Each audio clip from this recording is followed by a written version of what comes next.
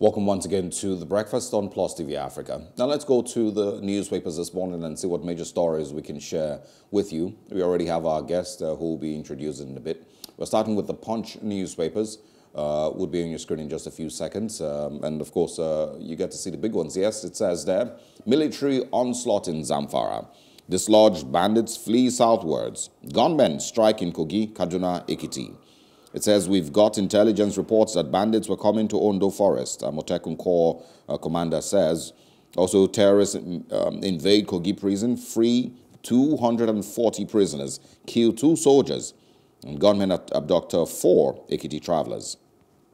Also on the Punch, 4 dead, 166 houses destroyed in Abuja estate flood.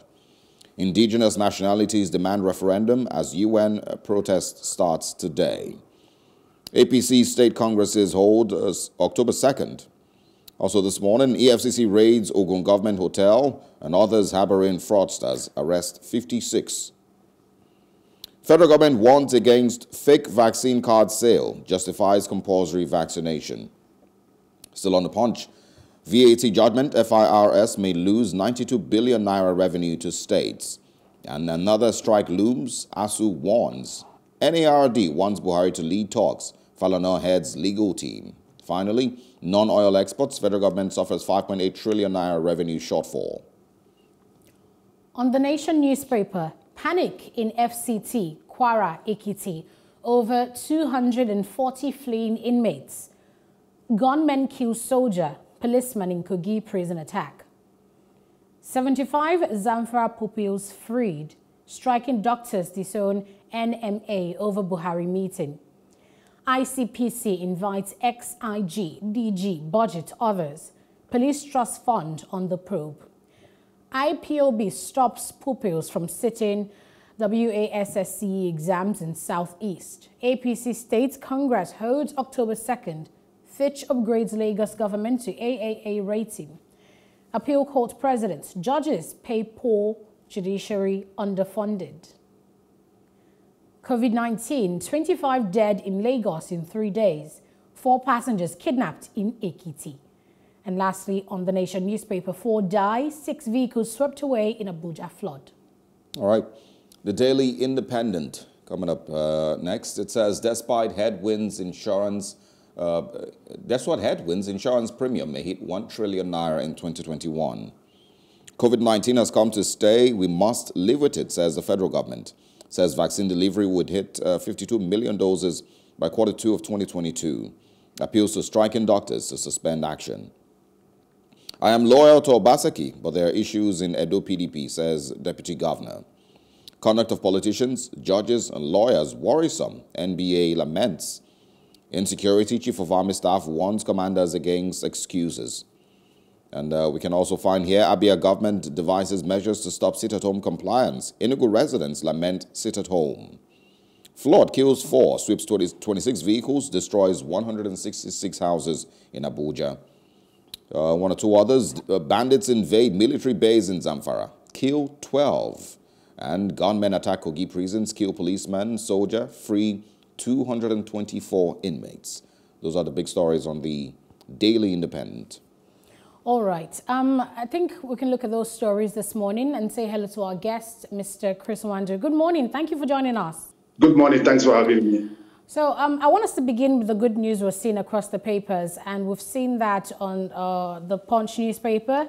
And we've also seen that on the Nation newspaper, Zamfara pupils freed, and also on the Daily Independent newspaper.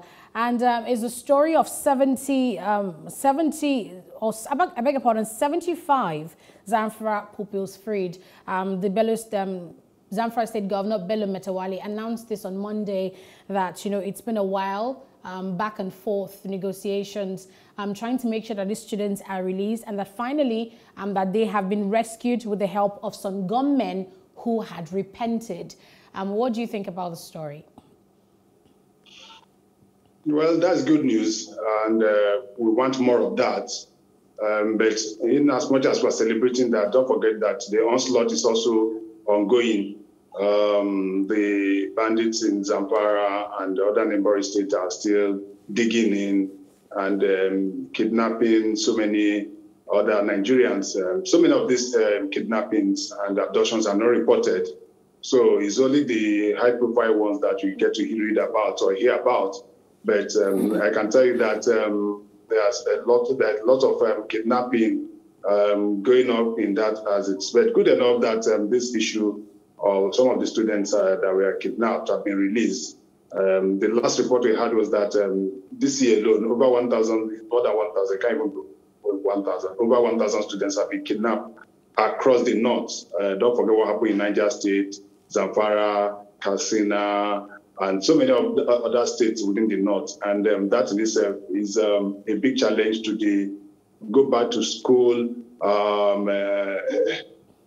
attempts to make sure that pupils in the north get the basic education. When you look at in terms of the problem we have with the Majaris, where everywhere in the north, so many children out of school. And the few ones that are going to school are being kidnapped and abducted on a daily basis, including in Kaduna, where you don't expect it to happen. But good enough, I hope that this will propel the security agencies to also try as much as possible to rescue other school pupils who are still within the codes of the bandits and terrorists, as I call them. I don't like using that word bandits, terrorists, who are just terrorizing this area and kidnapping people for ransom. Now, let's move to the southeast. One of the things that we had already spoken about this morning, it's on the Daily Independent, the Abia State Governor, it's at the bottom left of the screen, it says Abia government devises measures to stop sit-at-home order, or rather compliance. And it says also Enugu residents lament sit-at-home. If you're also aware, this week, apparently there's been more days added to the sit-at-home. Tuesday for Biafra, members' remembrance, those who were killed in the attack at Nnamdi Kanu's residence. And on Friday, another sit-at-home because of Nnamdi Kanu's trial. So now I want your thoughts on the relevance of the Abia State government's move, and also Governor Willie Obiano of Anambra State, who was walking around yesterday trying to encourage people to come out. Share your thoughts on that. We've been discussing this for over 3-4 weeks now on every Tuesday on the issue of sit-at-home or sit whatever you call it in the Southeast. And my take has always been that the leaders of the Southeast are not doing enough, especially the governors. They're not doing enough to assure the people of the safety of their lives. And that is why they are sitting at home. I've always said it's not because most of them support IPOB or whoever is giving such instructions, but because of the fact that if they go out, there's the tendency that they'll lose their lives or they'll be attacked.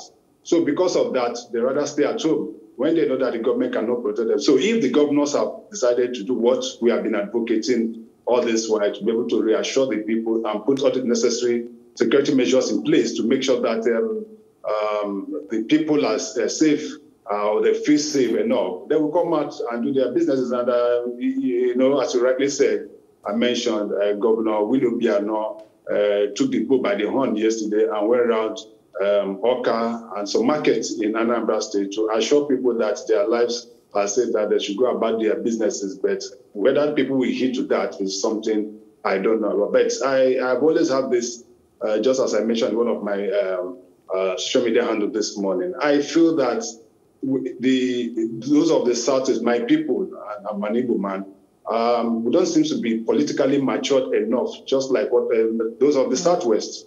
I'll give you a clear example. What is happening in the Southeast presently cannot happen in the Southwest. You cannot see the Southwest government people shutting down the economy of the Southwest just because Sunday Igboho is being held in prison or is being held somewhere. You cannot see them doing that. That is one. You cannot also see a situation where people of the Southwest will start going to schools, chasing away students who are writing their exams, or people from going to take exams at the rest of them. You are turning the Southeast to another educationally disadvantaged place. You are turning the children of the Southeast into marginaries. What you are now trying to do is now to scare the children from going to school. And once that happens, then there's going to be consequences and serious problem in that. So I don't see that happening in the South. It's not only Nnamdi Kanu that is an agitator, but Sunday Igboho is also in prison. But you don't see the people of the South is behaving the way my people are behaving, and that is so. I always say that we need to borrow a leaf from the people of the South. That I'm talking about Igbos or Southeast people now. You might say that there may be some level of difference between what is happening to Kwara, but they are practically the same thing. They are both agitators and they've been arrested. And I have also seen situations where the Southeast leaders also coming out to be able to put in a word or two for Nnamdi Kanu to be able to make sure that this thing is resolved. You can see what is happening to Igboho. Clear leaders of the Southwest are trooping to Benin. Obas have sent emissary, even when former president have gone to continue to see way of making sure that this guy is released. But the same thing is not. But you can also jeopardize that with what happened in this case of Nnamdi Kanu, where some of the leaders stuck out their neck and got their fingers burnt. If you remember what happened to Enyina Abaribe. So if you understand what, but my own what is that we must not go this route. The economy of the South is going down on a daily basis, and there don't seem to. So the governors should come out and make sure that they assure the people of their safety so that they can go about their businesses without any harassment. And security agencies to be able to take the initiative at this time also to be able to make sure that people's life and properties are protected. Okay, on the front page of the Punch newspaper, there's a story here on the VAT judgment. It says FIRS may lose 92 billion naira revenue to states.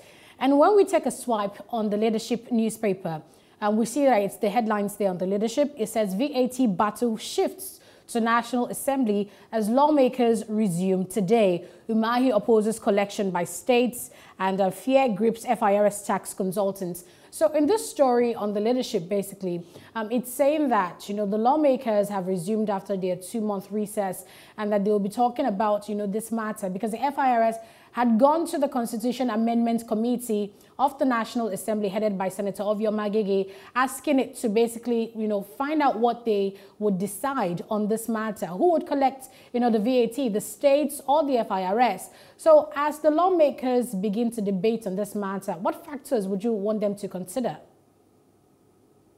Well, good enough is a constitutional matter, as rightly said. And the lawmakers are there to make laws, and where they see where it's necessary to amend some, they also do that. But basically, as it were presently, based on what the courts have said, it is the right of the states to have the right to do what they are doing.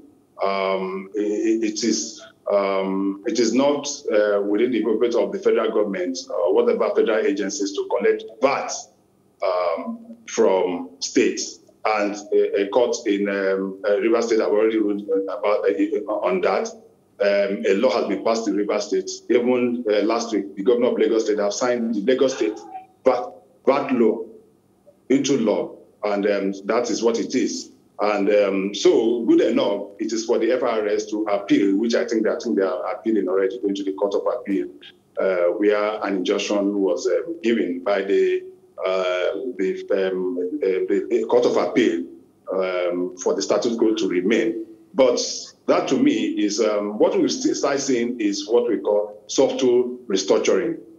These are some of the fundamentals that people have been talking about over the years, that the way Nigerian system is structured now is not working, and there's a need for us to restructure. But the same National Assembly, which is supposed to start this debate or start making this necessary restructuring, are not doing enough. And they've lost the trust of both the state and the people they are representing. So, which is why the states are not taking the initiative. Not only that, don't forget that the stamp duty, states are already started talking about the stamp duty, and they're ready to go to court on that. Let's see what the National Assembly will come out to. But let us even take it a little further. We can also be very creative with this, and this is where I think that FIRS can be creative. Even if the state decides that it's decided that the states have the right to collect their VAT, the federal FRS can also be more creative about it, because they can collect on behalf of the states. And at the end of it all, and still get their 4%. Don't forget that what goes to FRS is just 4%. So they can help the states to collect and still get their 4%. Because you know why? Most of the states don't have all the necessary statistics. They don't have the database to be able to effectively collect these stars like the Federal Inland Revenue Service. They already have a data that can use. So even if at the end of it all, the court still rules that the states have the right to this part, the FRS still can be still more initiative and still get what they are getting. All they need to do is help the state collect this side and still get their 4%, even this time around, directly from source and disburse back to the state. If you understand what I'm trying to say. So they've not lost anything, because FRS is only getting, so that's the mistake most people have believed. They think that FRS gets everything. FRS does not get anything. What FRS gets is just about 4% of that VAT, and which is why you see at the end of it, they still disburse this money back to the states based on certain sharing formula. So, but what the states are asking that we are not getting enough from the VAT as we're supposed to be, and which is why they're going about this state VAT laws. Yeah, still on this, I want you to go ahead and share your thoughts on the governor of Ebonyi State, David Umahi, who is speaking against this move by states to, of course, collect their value-added tax. You know, earlier, I think sometime late last week, we had spoken extensively about how this might affect states across the nation, more than 30 states that will be affected if this eventually comes to pass. And so do you think that's where Dave Umahi is speaking from, or is it really just, a support for the presidency that is driving his narrative? Dave Umahi is the governor of Ebonyi State. He can only speak for Ebonyi State and not for Nigeria. All the governors have a right to determine how they rule their state. If he feels that the FRS should be collecting for his state, well and good. He's saying, I think he's speaking against states collecting their VAT being paid to states. Basically speaking in support of the FRS and asking that it remains the way it is. Yeah, that's where I'm going to. That's what I'm saying. In support of FRS and the collecting. What I'm saying in essence is that if the states, every state has a right to determine how the governor or whatever leaders can rule their state or to preside over their state.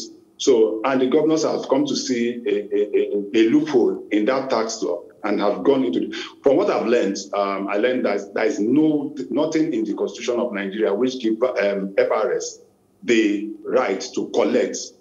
It was silent. Probably those that drafted the Constitution in 1999 didn't ever say that VAT is going to be a very, very big avenue for revenue collection and rest of them. If you understand what I'm saying, so everybody were probably looking at oil, which was why they so much emphasis on oil.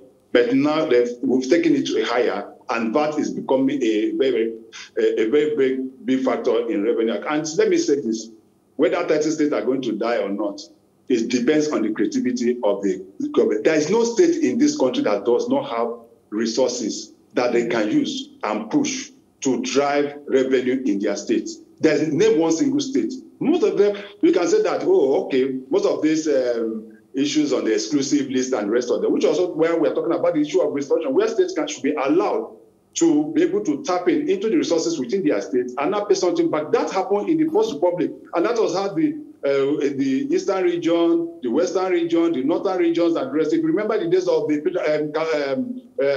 Granite Pyramid, the days of cocoa in the South, the days of coal in the East, and the rest of them. That was what happened was that within the regions we are allowed to be able to harness the resources within their region and pay certain percentage to the federal government. The way we are well structured now, the federal government is too big, it's too much an elephant in a room.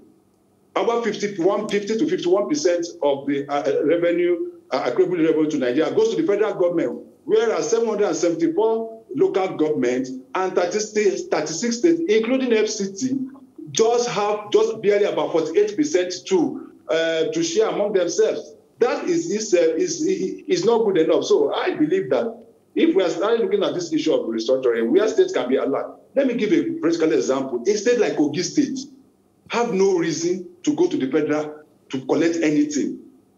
Kogi State is so rich in mineral resources that whatever is coming from Kogi State can be able to effectively take care of that state. Other some of states in the north as well. Agriculture, Benue State. Benue State can fill the whole of West Africa if they are if they are very creative. Gombe State, is it Gombe or which one of the Kebbi State or thereabout, that was having a handshake with Lagos State in the production of rice. I'm sure you must have, you still remember that at a point that Lagos was invested in Ekiti, I think it's Kebbi, and every month you see rice being shipped to Lagos. So what I'm saying in essence, there is no state in Nigeria that cannot support. The problem we have is that every month our governors are so lazy that they send their finance commissioners to Abuja to come and share out of the revenues coming out of the federal. And once they collect that, they just go back to their state and sit back. Lagos State was deprived of its of its share of the federal allocations. If forgotten during the Obasanjo time. And that was why Lagos State became so creative that for months, they did not depend. They didn't even wait on the federal government again to go. That was how Lagos IGR started rising. So I believe that when it comes to a point where certain people or certain states are pushed to the wall, they'll become creative. But the way it is structured now, we are not getting it right. All right, Mr. Nwandu. I want us to quickly take a look at the stories of 2 strikes in Nigeria. First of all, it's the one with the NARD, the Nigerian Association of Resident Doctors.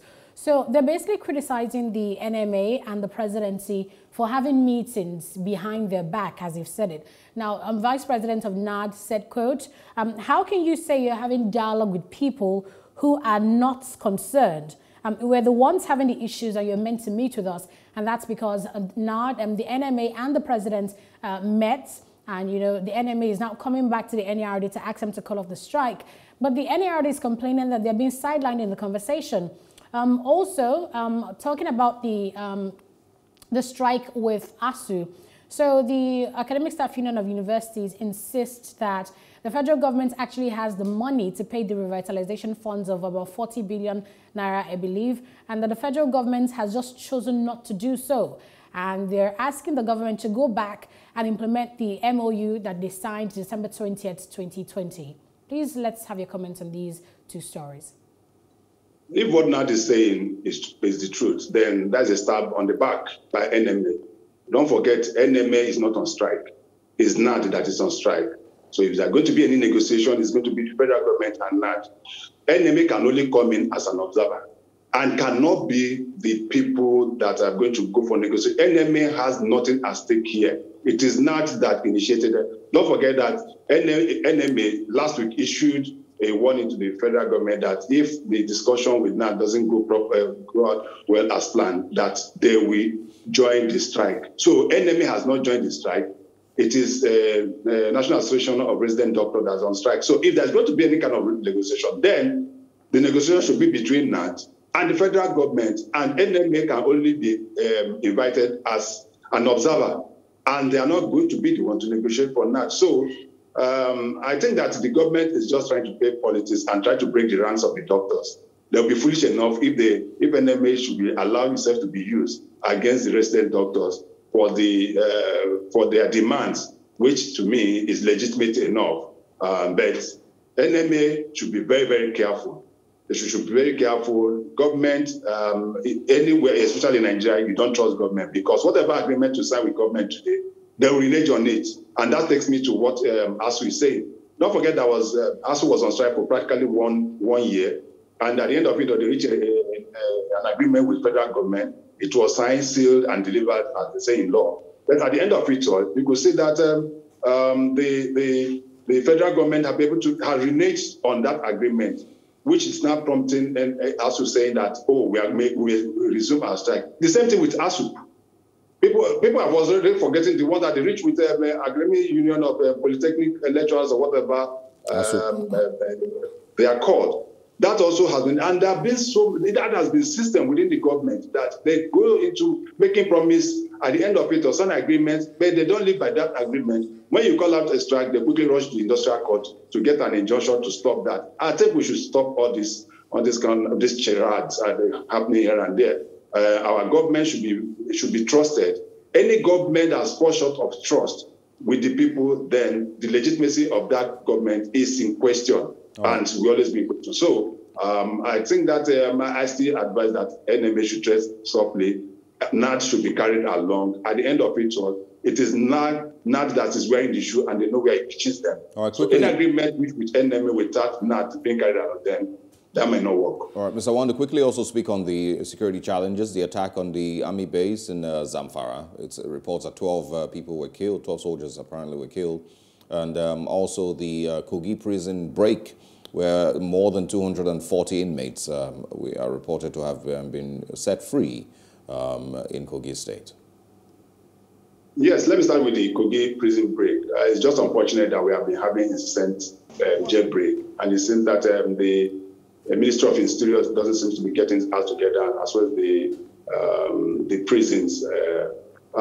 I passed through where that prison is. I passed through the Thursday last week on my way from Abuja, and I came by road for certain reasons.